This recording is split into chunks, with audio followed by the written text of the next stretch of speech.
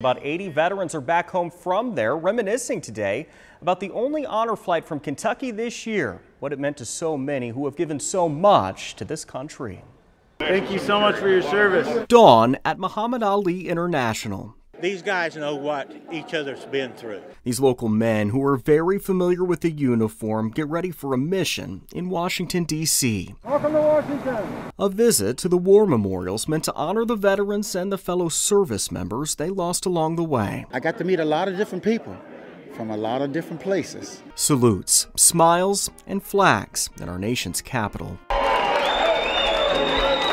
Chants, signs, patriotic music, and more smiles, even if under a mask, when they landed back home in Louisville from their honor flight Wednesday night. It's just like I'm coming home from a war.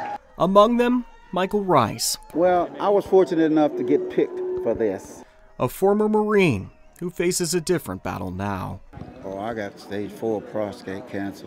He wasn't sure he'd get to experience all of this. Because what I saw, it's awesome. The pandemic pausing honor flights for a while, many vets didn't live long enough to get to the big moment they knew would mean so much.